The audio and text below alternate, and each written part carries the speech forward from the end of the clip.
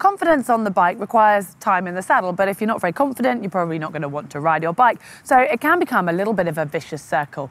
Well, today I'm delighted to say that I am joined by GCN Español's Maya to help us out. Cheers, Maya. Thank you, Heather. And you'll be pleased to know that there's some easy ways and easy tips to get more confidence on the bike. So let's take you through them.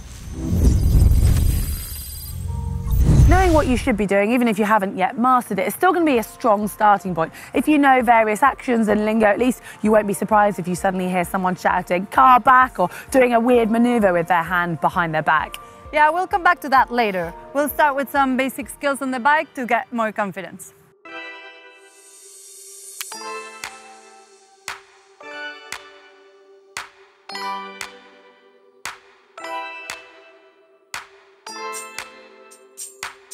If you're new to using clipless pedals, or maybe you're still riding in trainers and ready to take it up to the next level, well, these exercises will help to get you clipping in and out really smoothly. And it does take a little bit of practice, but once you've got into cleats, you will never go back, trust me. So it's worth spending a little bit of time and perfecting this now.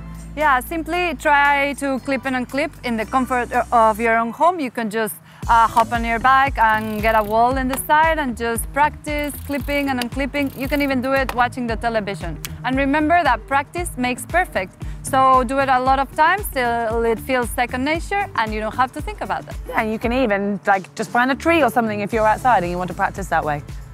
Once you're comfortable clipping and unclipping on your home, just venture to the outside. Try finding an easy place with no people, even a park or the grass, and just start riding around and trying to clip and unclip, practice once and again, and even find a way to stop and then start again, finding your feet on the pedal and clipping. It just takes practice and just relax, and if you fall, it doesn't matter. And then you could even make a line or a marker that replicates a junction. So you can practice riding up to it, stopping and uncleating just like you would on the road. And even try doing this whilst you're talking to a friend, just so you really ensure that it becomes second nature. When you're starting out, it's a good idea to learn to unclip on your left and on your right, but then you want to think about which country you're going to do most of your riding in, because generally it's safer to be able to unclip and put your foot down away from the traffic. So for the majority of you, that's probably going to be the right side. It would be for you, Maya, but for us Brits, it's going to be our left side.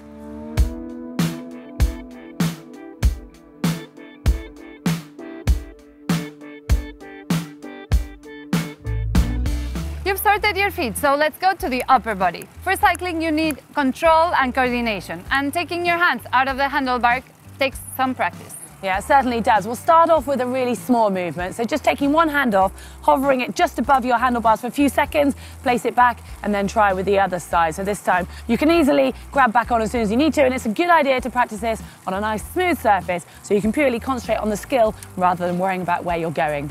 Next step, take your hands from the top handlebars down to your drops, one at a time, and back up again in a continuous pattern.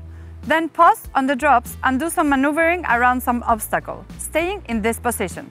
Come to a stop using your brakes in this position too.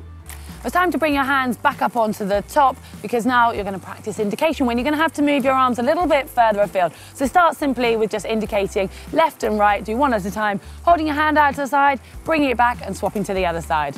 Obviously, you don't have brake signs in your bike, so you need to indicate when you're slowing down. And you can do that by placing your hand with your palm down and saying that you're stopped, and you have to be able to use this sign. Yeah, it's a very important one. Another sign you might see people doing is pointing to the ground. It might look a bit strange to start with, but actually they're usually pointing out a grid or a hole or something that you really want to avoid. So it's definitely worth knowing. And if you're riding in a group, you want to carry on that signal so that the people at the back also get the information.